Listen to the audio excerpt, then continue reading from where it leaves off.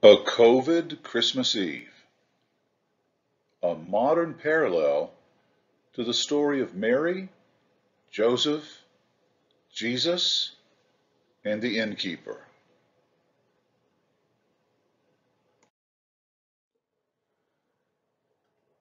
Yusuf busted his butt working in the lumber department at Lowe's in South Savannah, Georgia. He took every shift he could get. He was earning every penny he could since his fiancee Miriam was pregnant with what they hoped was the first of many kids they would have together. In her ninth month, she wasn't able to work as a dance teaching assistant at the College of Art and Design there in Savannah. Plus, classes were not being held at this time of year anyway. So Yusuf was the only one making money for the two, almost the three of them.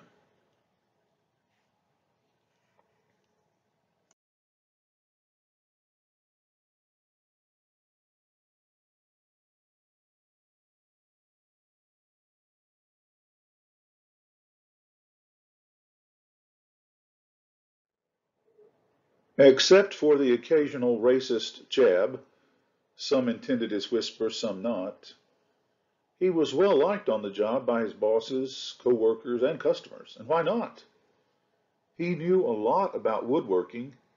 Back in his home country, Bahrain, his father had been a master carpenter from whom he had learned a great deal, even by the time he was 9 years old in 2011, when his parents had gotten themselves and their children out of that country because of growing persecution of Shia Muslims, the branch of Islam with which they identified. They lived for 4 years in Toronto and then moved south to the Savannah, Georgia area to get some warmer climates for them, to de-assault their Bahraini bones.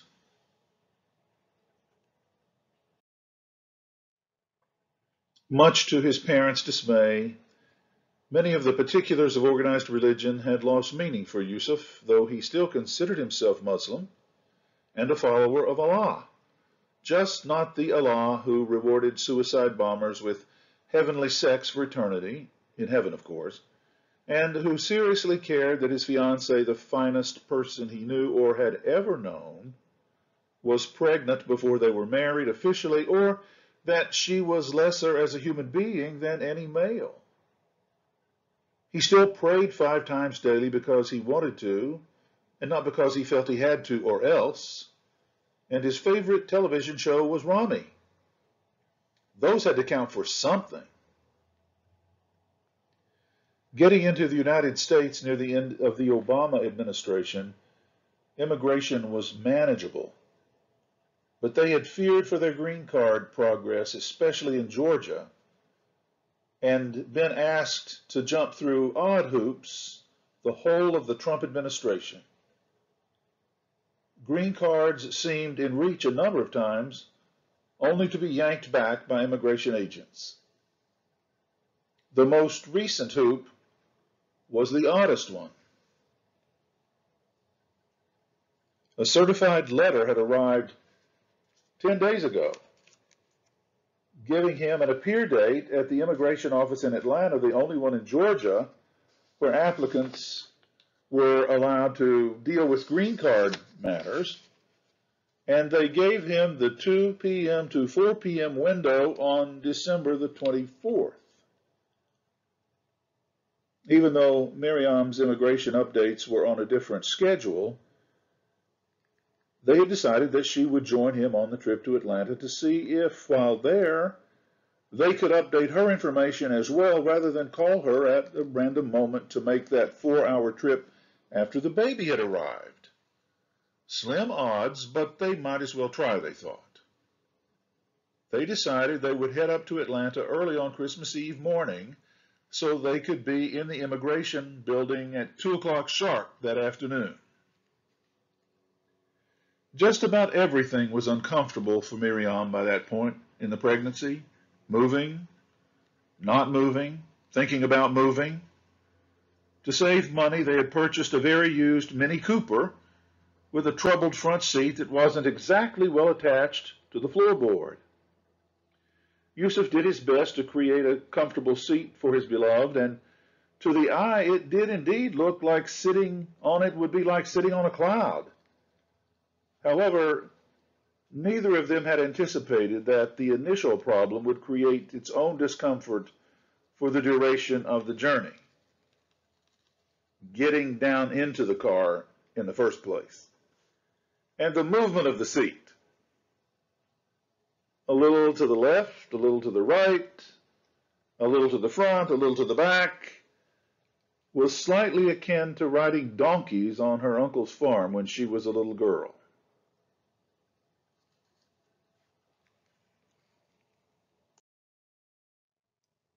Miriam was a trooper, though, and she tried diligently not to yell out in pain, so when pain sounds did come forth, they were involuntary. And Yusuf, who adored her, felt every one of those pains with her. He had seen something on the Dr. Oz show, though he was embarrassed for anybody to know he ever watched it, about sympathetic labor pains that expectant fathers could experience when they saw the soon-to-be mother of their child agonizing. Now he realized, as everything below his pelvis ached when he heard her indications of pain, even though he was perfectly comfortable, that there was something to it.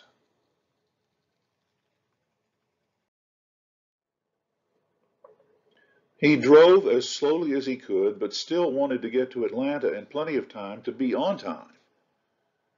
They drove across Interstate 16 East, merging into 75 North when Miriam needed another bathroom break.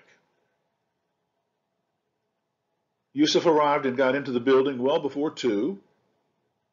He had taken a number, even though there was only a handful of people scattered across the sea of institutional chairs on Christmas Eve afternoon, maybe 5 or 6 people besides him. He didn't understand how he could have to wait so long when so few people were there, and he was worried about Miriam, who waited in the car. Even with a mask, she was so worried about getting sick and making their newborn sick. An hour and a half after he had taken a seat, an immigration officer called his number, only the third number that had been called the whole time he had sat there. Yusuf went in nervously. How else could he feel? The agent appeared disinterested, because she was, and probably angry that she had been assigned to work on Christmas Eve. She simply stared at her computer screen, mumbling to herself, "Let's see.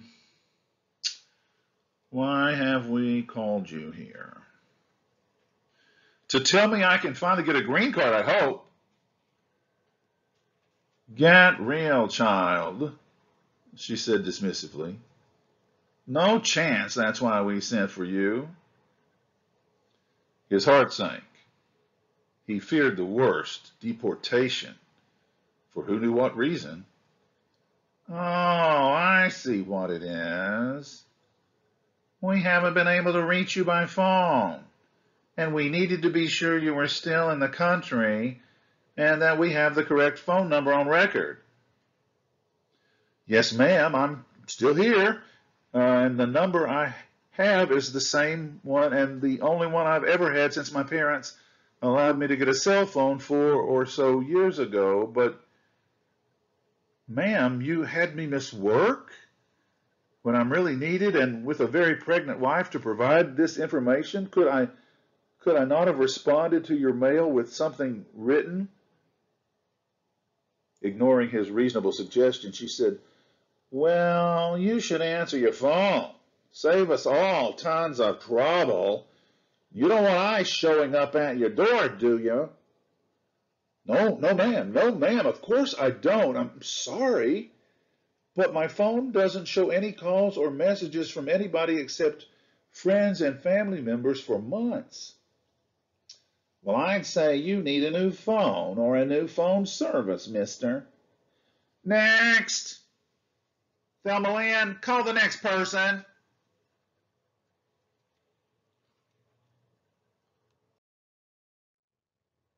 Back on the road, after a bathroom break, they saw a gas station convenience store that appeared from the interstate to be open and decided to get some nibble food to get them home.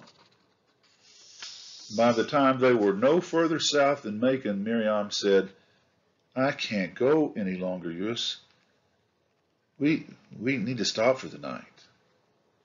So he took the next Macon exit. They hadn't realized how many motels would be flat out closed on Christmas Eve. Normally, most of them would have been open, but not in the middle of the COVID crisis. Numeric restrictions and the chances of having little or no business at all had most of the motels by which they drove darkened with closed signs, more or less, in view.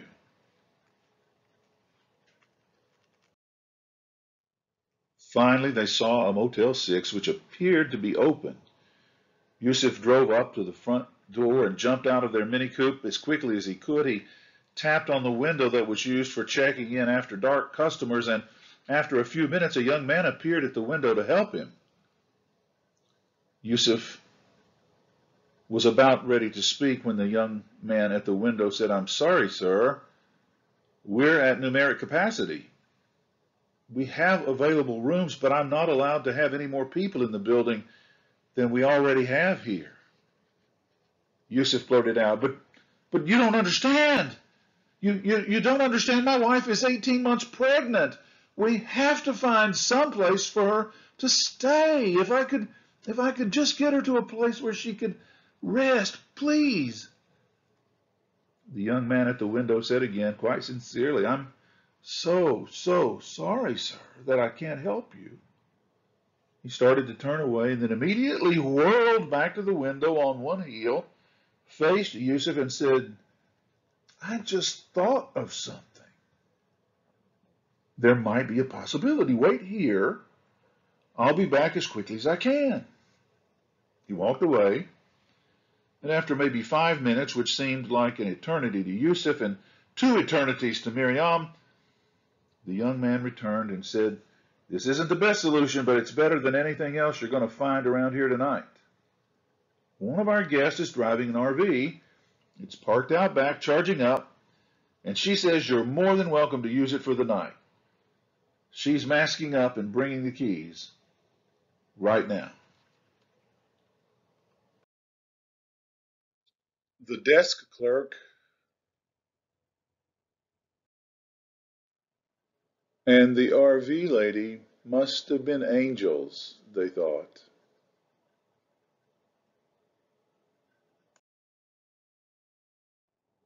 Yusuf and Miriam were beyond delighted, and when they were in the RV, they found that it was actually quite nice, quite comfortable. Just as Miriam rolled onto the bed, though, her water broke. Yusuf ran back to the front window and in his loudest possible voice through the window asked the young man who had been so helpful where the closest hospital was, to which the young man replied, Oh, not very close at all, not close enough for somebody whose water just broke. Go back to your wife. I'm going to call the EMTs.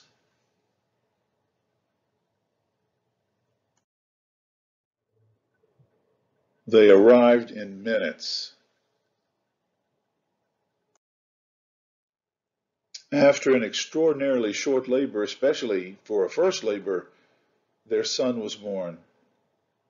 Mother and son healthy.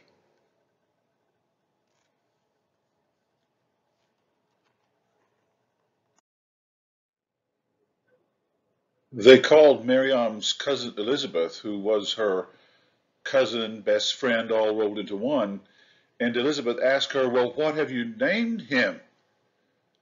They didn't have an answer for her because, having chosen not to know the child's gender ahead of time, they had not gone through any of those name choosing exercises.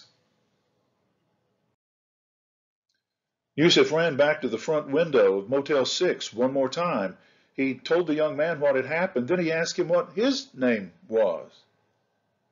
The young man lifted up the front of his hoodie to reveal a long-sleeved T-shirt. Across the top were centered the large, colorful words Puerto Rico, and under those, in smaller, darker letters, his name, Jesus. Yusuf gave him double thumbs up and ran back to the RV.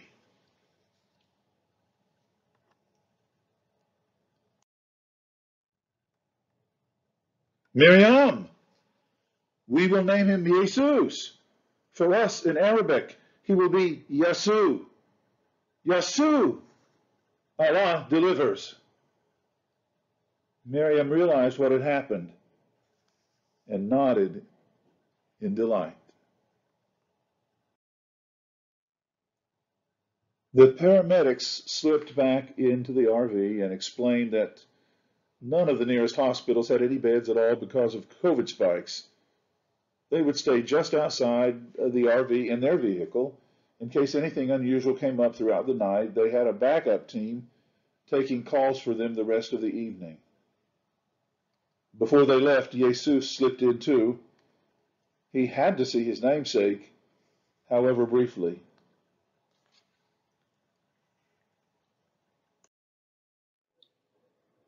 Before the three visitors slipped out of the RV for the evening, so the exhausted family could rest, the paramedics left the name of the pediatrician who would be stopping in on them on her way to her office that morning.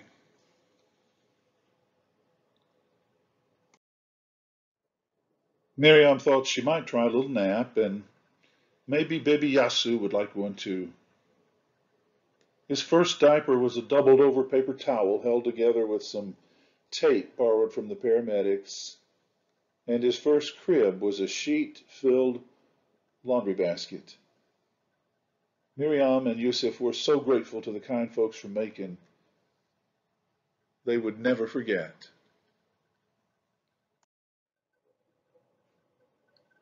Good evening. You are hearing the voice of David Farmer, the pastor at Silverside Church, and it is my delight to welcome you to our online Christmas Eve gathering. We are delighted that you are a part of this event. Naturally, our regular Silverside members and friends, but equally we're delighted if you're joining us as a visitor.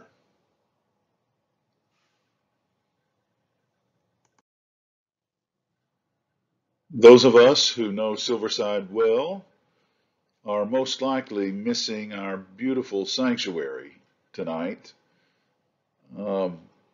People first, sanctuary second.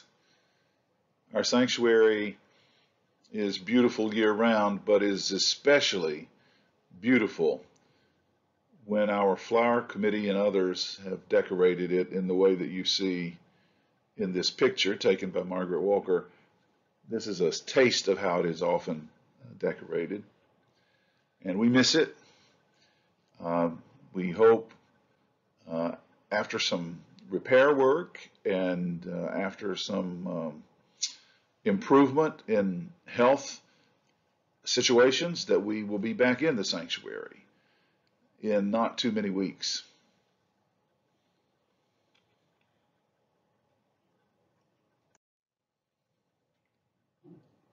I'm delighted that our liturgist this evening will be Liz Elmaker, and you'll start hearing her voice in just a few minutes and then several times throughout the gathering this evening.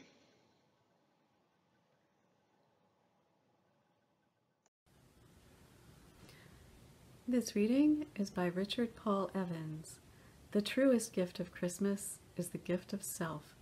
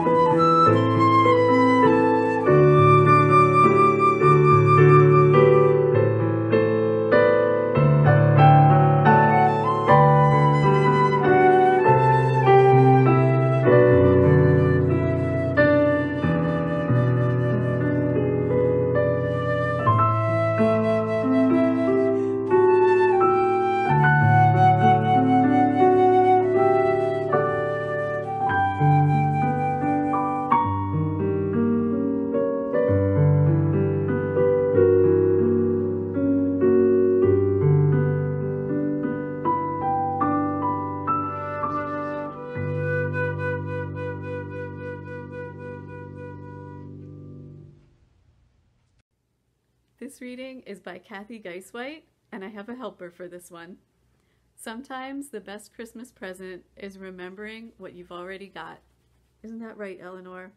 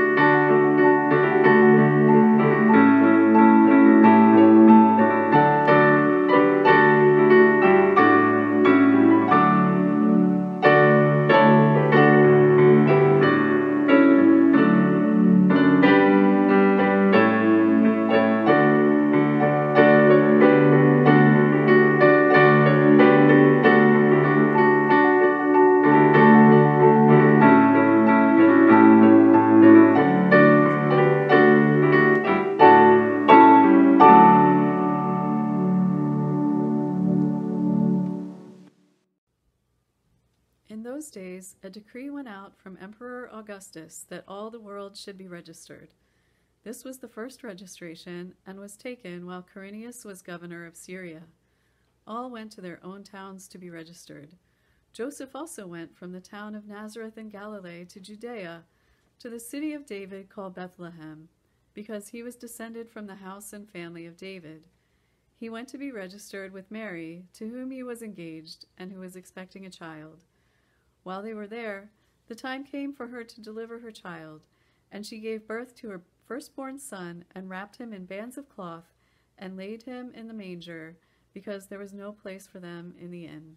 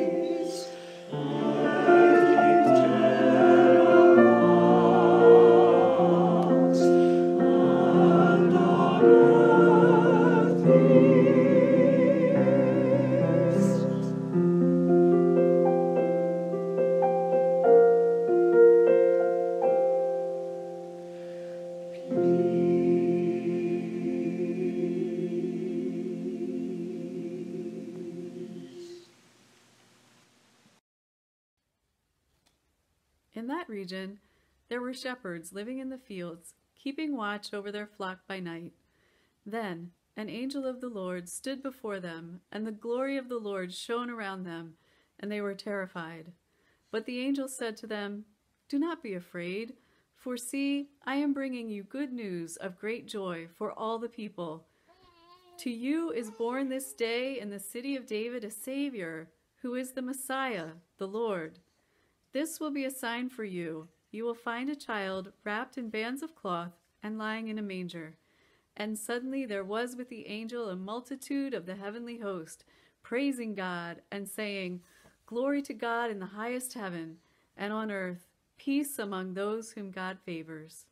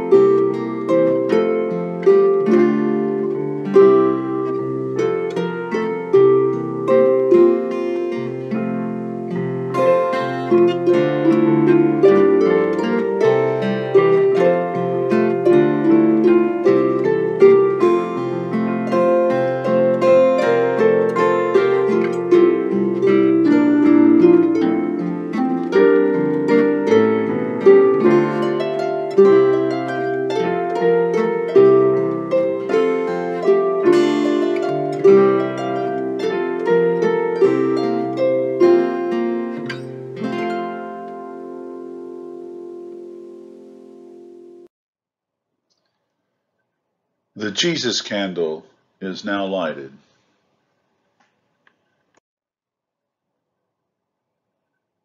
Gracious God, we are profoundly grateful that the baby Jesus grew up to become the adult Jesus who began to be the light of the world. And then through his teachings and through the way those teachings have been lived out by some in the long years since his death, he has continued to be the light of the world. We count ourselves extraordinarily blessed to be people who have been exposed more than just with a brush to those teachings, to have had an opportunity to study them, and most importantly, to live them out in the world, thereby becoming a part of the greatest enterprise of all, being catalysts in an often darkened world of the light of Jesus. Amen.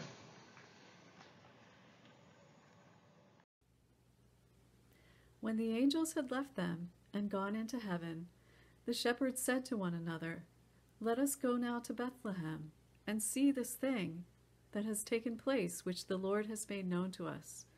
So they went with haste and found Mary and Joseph and the child lying in the manger. When they saw this, they made known what had been told them about this child, and all who heard it were amazed at what the shepherds told them. But Mary treasured all these words and pondered them in her heart. The shepherds returned, glorifying and praising God for all they had heard and seen, as it had been told them.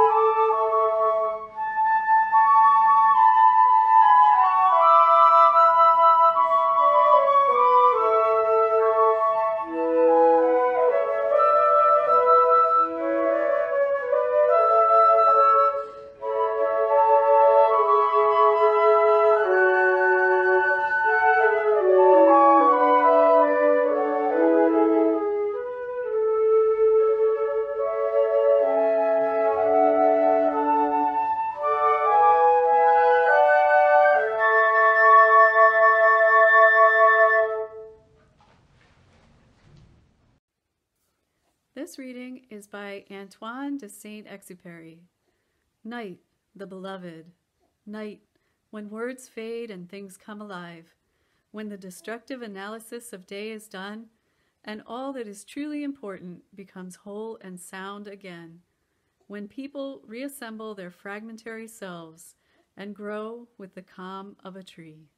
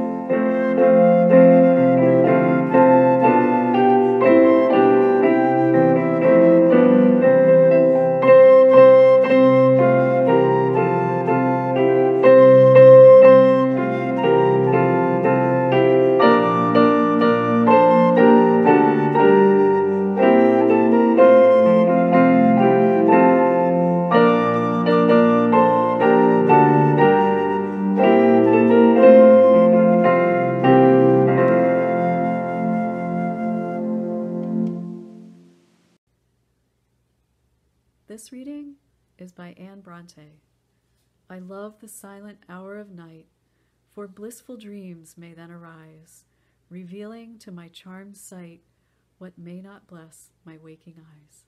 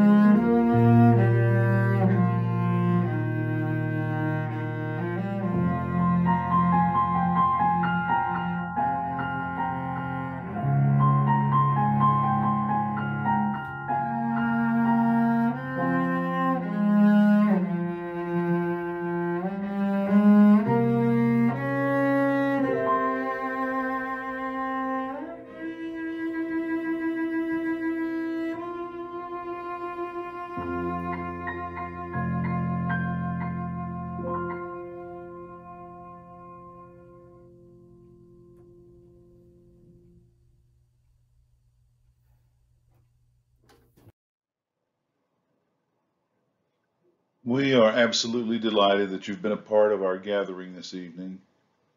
Thank you. Merry Christmas to you. Merry Christmas to each of your dear ones from the Silverside community.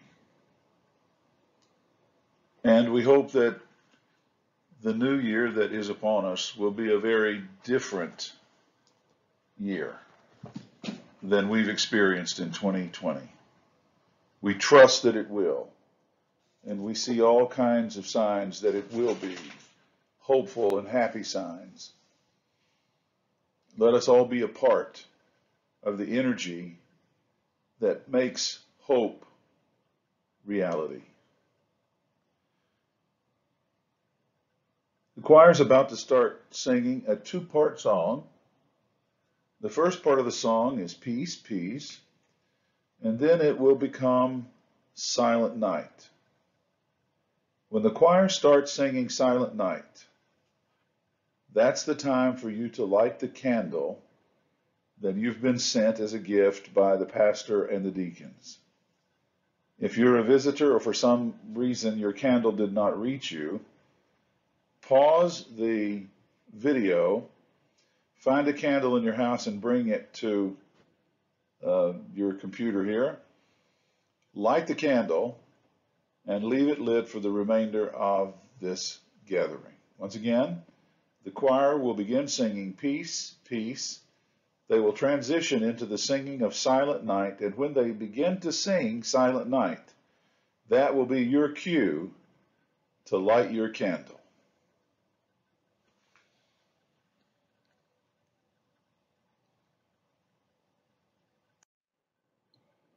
Also, we would like to have you join us in the morning at 10 for a special day Christmas wish from Melissa High and me.